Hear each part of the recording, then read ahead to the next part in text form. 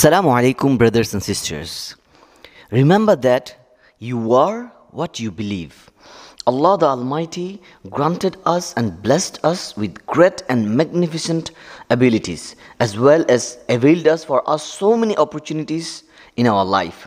However, it is noted that the young men and women who excel in their studies and work in a super magnificent way are very little in number.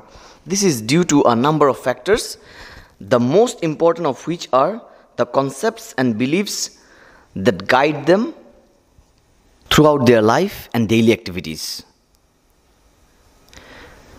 There are many people that look at this world through black lenses. They only see the pleasures and corruptions. They believe that the worst is what can always be accepted. Be optimistic, my brothers and sisters.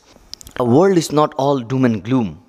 Many people, they think pessimistic because they did not receive the good education that they deserve. They did not receive the guidance, motivation and assistance they need.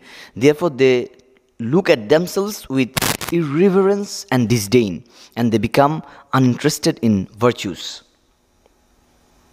Let every one of you review the components of his vision of life. For sure, some of the components are incorrect.